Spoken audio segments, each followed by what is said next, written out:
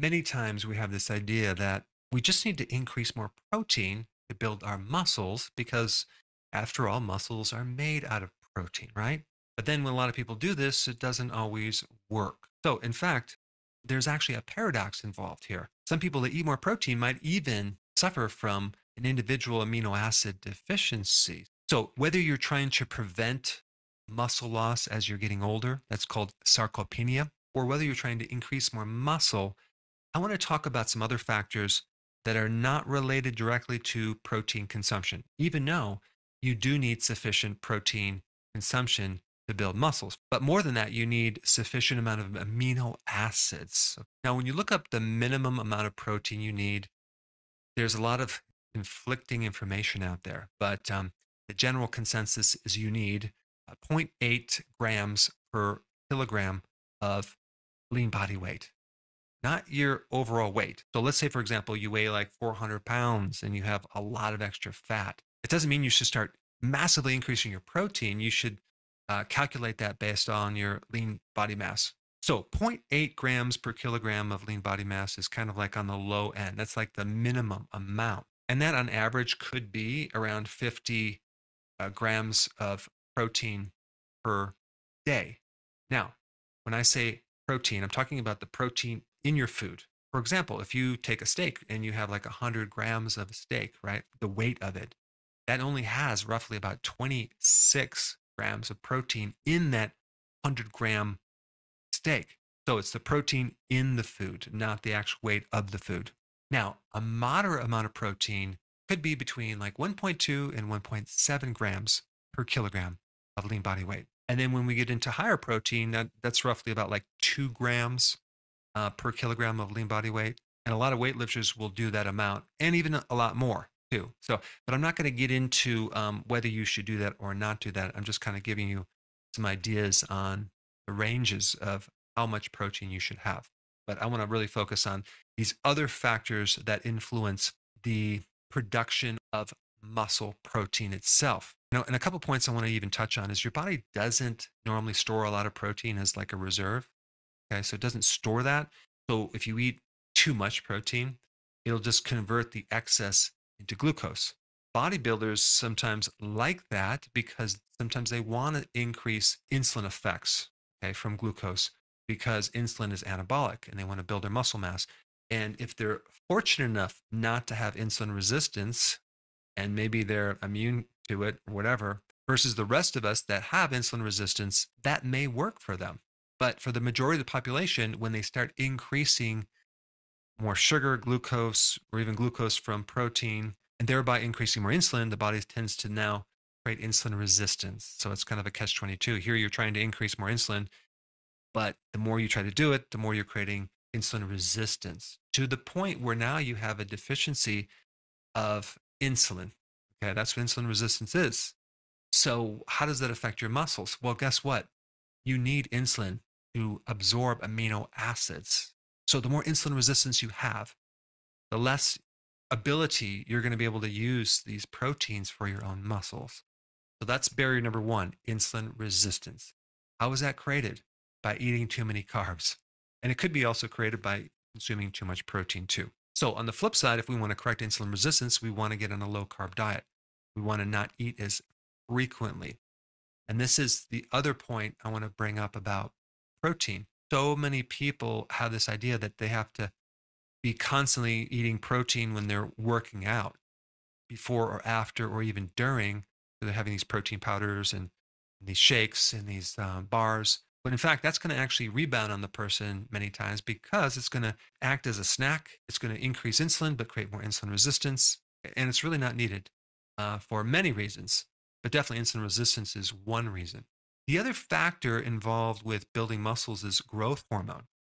And there are some things that you want to know about growth hormone. How do you first trigger growth hormone? Well, you can trigger it by intense exercise. So if you're trying to build muscle with just eating protein and not exercising, it's not going to work. Exercise is the most potent activator of muscle synthesis, especially intense exercise, as well as the volume of exercise too. So it's not just doing a short little intense workout. It's really increasing the volume and the load on the muscles doing like resistance type exercise. But exercise will stimulate growth hormone, okay, and it also stimulates testosterone too, both necessary for building muscle. Now, another thing that you can do to increase growth hormone is fasting, right? Fasting and not snacking so frequently. So, fasting can increase growth hormone. And if you're trying to build muscle, I would just do intermittent fasting, okay?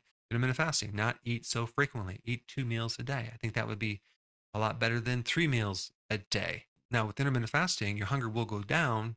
So, you just want to make sure that you have enough calories too, because especially if you have a fast metabolism, growth hormone also can be inhibited by high blood glucose levels. So that's why I like the low carb, I like intermittent fasting, and a good exercise plan, as well as a good amount of recovery from sleep. All of those factors can help increase growth hormone. Now, as far as testosterone goes, there's several things you need to be aware of. Zinc deficiency can create a low testosterone. So zinc can definitely increase your testosterone. Now, where do you get zinc from? Red meat, shellfish, seafood, way more than plant type foods. How do you create a zinc deficiency? By eating too many refined carbs, too much sugar, going through stress. The other thing that can inhibit testosterone is having too much estrogen. Okay. Now, where does that come from? Well, it mainly comes from like a lot of the soy protein isolate foods. Soy milk can do it. You also increase estrogen when you drink beer. Okay. Yeah. And also consume alcohol. Now, another way to create a problem with amino acids is to consume foods low in certain amino acids, like plant-based proteins, whether you're a vegetarian or a vegan or consuming a lot of plant-based protein, which are considered clean proteins, many times are low in certain amino acids. And one amino acid that I want to bring up is leucine. Leucine is a potent stimulus of the production of muscle. So mostly you're going to see low leucine foods in plant-based foods. But you're not going to see this in animal meats, things like that. So it's the type of protein that's important too. Eggs, meat, fish, dairy, all very, very important. Now, another factor is stress. Stress produces cortisol. Cortisol is very catabolic. That's the opposite of anabolic. So it tends to break things down. If you're under chronic stress, that can wear your muscles down big time. Primarily, it starts out in the thigh muscle, the quadricep, and then it goes after the glutamus maximus, and it can convert some of that protein into sugar, which then is converted to fat around your midsection. Okay, so that's just another factor to be aware of. Another factor is the microbiome. Microbiome is definitely involved in helping you make amino acids and other factors in helping you make protein in general. And so, if someone had a lot of antibiotics, many times they start having all sorts of problems with their muscles, building muscles, and maintaining muscles. So, consuming more probiotic foods, like fermented foods, like sauerkraut, things like that are very, very good. Now, the other thing that I've run into with people is that they just don't have enough stomach acid to break down the protein that then turn into muscle. So they never have this fully broke down protein product into the amino acids. So hydrochloric acid is very, very important, especially as we age. The stomach acid goes down. So you need to start to support that so you get the full breakdown of amino acids. So betaine hydrochloride is a really good thing to start taking with your meals to enhance the amino acids into the muscle. How do you know if you have a problem or deficiency of hydrochloric acid? Well, one way is indigestion or acid reflux or GERD. If you have that, you should watch the link down below. Now, also enzymes. Enzymes mainly from the pancreas and even from the small intestine can be a factor. If you don't have enough enzymes, you're not going to be able to break down certain foods that then can turn into these pure amino acids. So, a couple things with the pancreas. You could have a like bile sludge that can build up that can create pancreatitis. So that's a problem with the bile. And the way that you probably have that is you get a lot of bloating or you have referred pain to your left or right shoulder. I put a link down below if you have that. Or you have some type of malabsorption in your small intestine or your large intestine where there's inflammation or past gut problems that have been really hindering your ability to absorb protein, in which case you might need to take an amino acid supplement.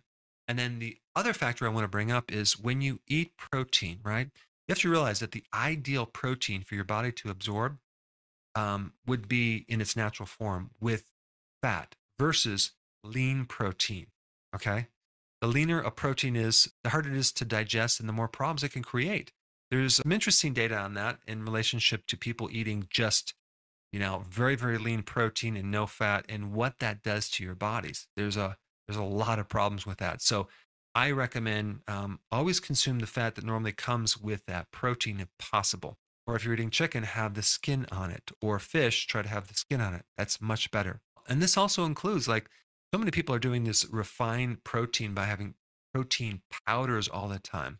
I mean, a little bit of that is okay, but if you're just relying exclusively on protein powders, it's not the ideal scene to build healthy muscles, especially since they put all this maltodextrin and this corn syrup in there and all sorts of crap. But in this video, I just wanted to go beyond just dietary protein and give you some other factors, especially if you're trying to build muscle or prevent the loss of muscle as you age. Now, since I brought up growth hormone, it's a really important topic. And if you haven't seen my video on growth hormone, you should probably check that out. I put it up right here.